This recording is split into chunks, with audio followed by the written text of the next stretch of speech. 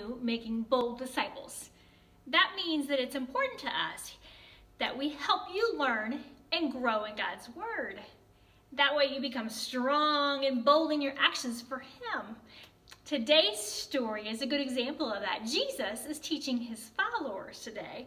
But before we can tell our story, you need to go get your Bibles. Ready, set, go! This is the story about the God who loves us in the Bible. We find truth and purpose to love God and love others. We're searching God's Word for things to discover. This book is alive, full of answers and godly advice. This book is alive, see the wonderful stories inside. Every day I'm searching, read through history and poetry, how much Jesus loves me. God's great story lives, there's no other book like this. This book is alive.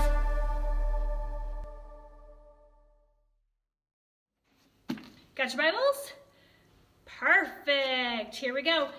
We are going to find a book about Jesus.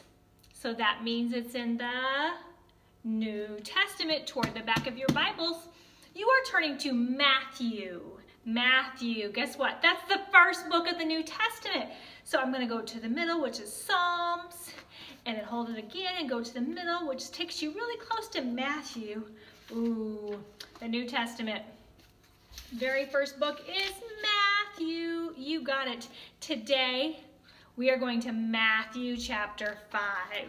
So you're looking for a big number 5. Boom. Our story is for Matthew chapter 5, chapter 6, and chapter 7. Check this out. You got all kinds of titles in there. Great books for you to read. Great chapters for you to read at home. Perfect. So have your Bible open and check me, make sure I'm doing the right thing, okay? So, I really wanted to record to you outside, but right now it's raining, and I didn't want to get all wet. But today's story, Jesus is outside.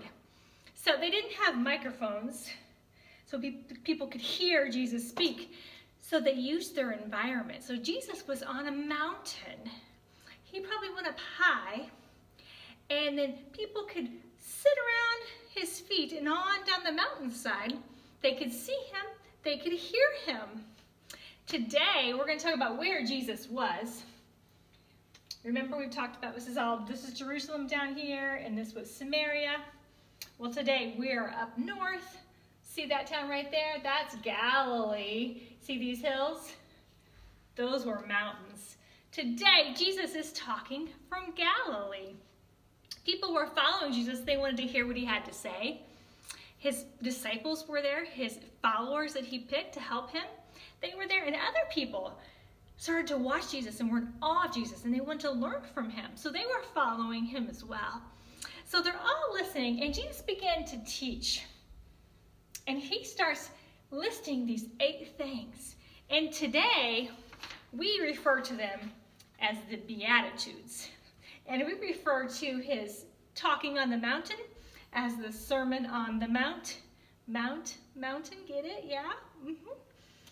So, these are the Beatitudes. Do you see attitudes in there? Yes, this helps us to have a Christ-like attitude, a Christ-like demeanor. It says, "Blessed are the poor in spirit, for those are the kingdom of heaven. Blessed are they that mourn, for they shall be comforted. Blessed are the meek, for they shall inherit the earth. Blessed are they which do not hunger and thirst after righteousness, for they shall be filled. Blessed are the merciful, for they shall attain mercy. Blessed are the pure in heart, for they shall see God.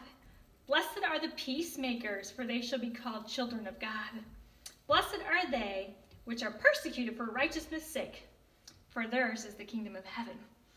Now, this wasn't meant for a list of rules that we need to follow if we're good people. No, I want you to think of this Beatitudes list as more like a list of things that if your heart is aligned with God's and you're in a relationship with him, these things will come out of you. You'll be able to see other Christians showing these traits. It's what we can look for. It's how we show God on the outside, right? But Jesus didn't stop there. Remember, we had all those chapters 5, 6, and 7? Yeah, he kept going. He taught about more things. He taught believers how they should live.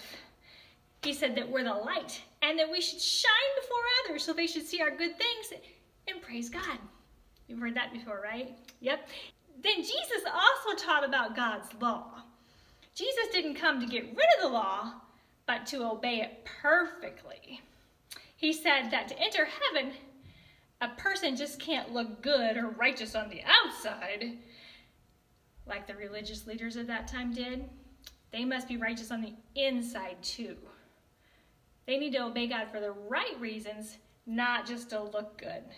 Ooh. How about you? What are you doing on that one? Jesus also taught to love our enemies. Not just love them, pray for them.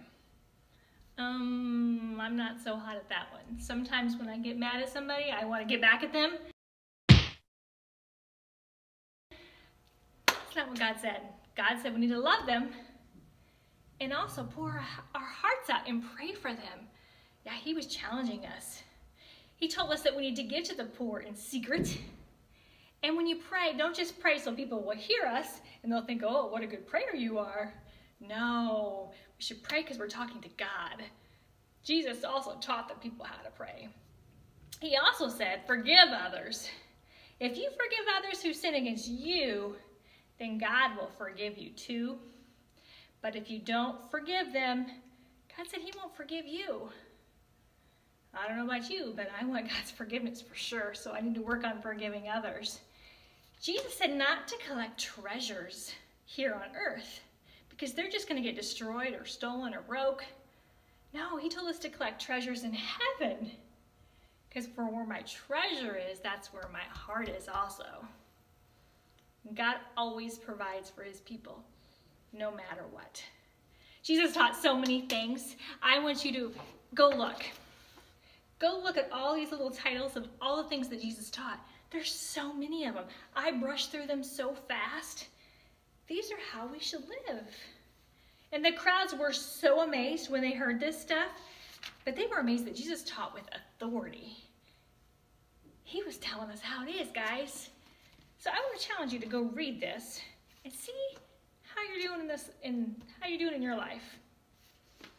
I kind of think it's like, ever made a sandwich? Maybe we could have a family challenge. You're going to go in the kitchen and you're going to make a sandwich. Now, each family member might make a different type of sandwich.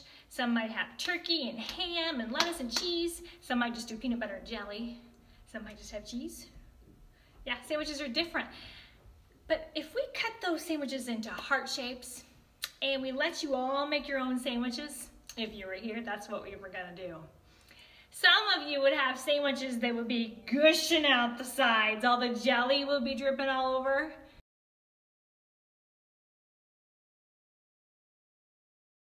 Yeah, you know, it would be looking yucky, wouldn't it? I want you to think about that sandwich that's gushing out.